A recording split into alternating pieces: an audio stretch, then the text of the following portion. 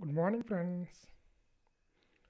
Today we will discuss Sakata model in particle physics.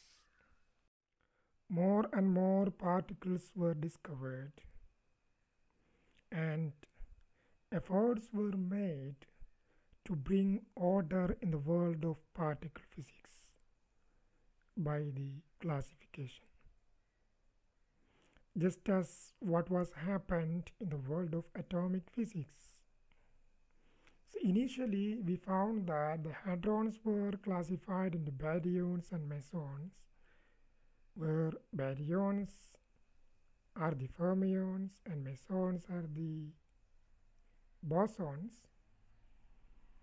There were many scientists who tried to bring different types of order by different classification. One of the prominent of these efforts were by the Japanese scientist Sakata in 1956, who proposed a model known as Sakata Model.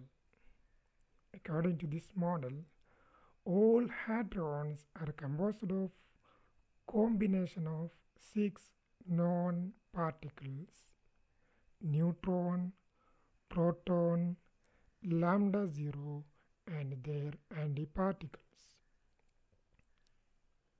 So you can see this is the Sakata model of mesons.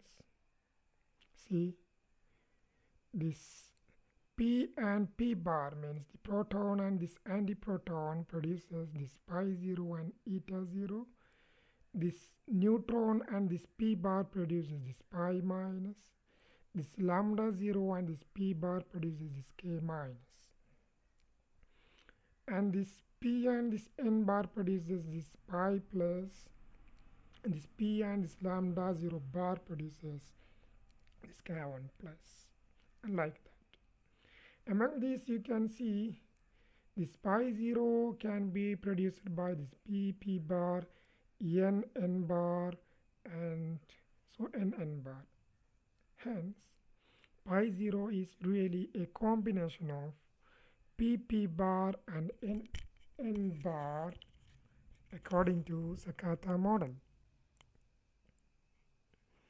Similarly, the eta 0, this eta 0, which is a combination of N bar and lambda 0 bar according to Sakata model.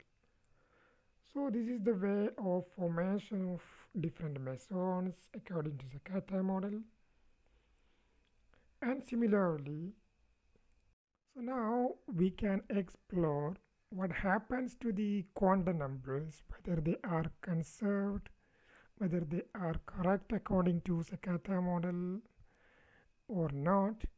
So we will see the proton have these, the proton and antiproton have these quantum numbers: E is equal to 1, Q is equal to 1, and this third component 1 by 2, and this antiproton is hence all the negative ones, that is minus 1, minus half, and this neutron has E is equal to 1, Q is equal to 0, and I3 is equal to minus 1 by 2, and this anti-neutron having this just opposite, that is A is equal to minus 1, Q is equal to 0, and I3, the third component of isospin, is 1 by 2.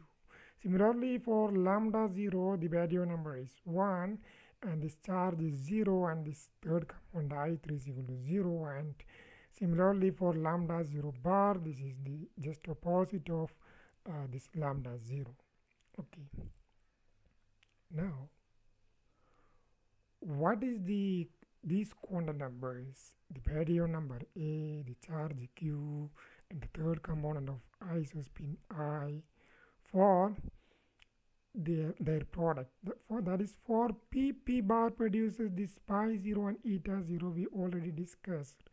So for a eta 0 particles, just see what is the A value. This A is equal to 0, that is this 1 plus minus 1 equal to 0. And what is the charge? Again is equal to 0. That is this 1 plus minus 1, again 0. And this what is I3? Again 0. That is this 1 by 2 plus minus 1 by 2 is 0. So the quantum numbers is also just the combination of the composition particles. Similarly for this also, you can see this A is this 1 plus minus 1, and this Q is this 1 plus 0 here, and this I3 is 1 by 2 plus 1 by 2, that is I3 is equal to 1. Similarly for any particles in this group, you can see their quantum numbers are just the sum of the quantum numbers of their constituent particles. So the Sakata model can predict the quantum numbers of every particles, here the mesons, by the constituent particle quantum numbers. So Sakata model also explained the composition of the non-baryons at that time using the same triplets, that is neutron, proton, lambda 0 and their antiparticles. Even though there are some difficult predictions in Sakata model, like we already said that proton and antiproton produces the pi 0.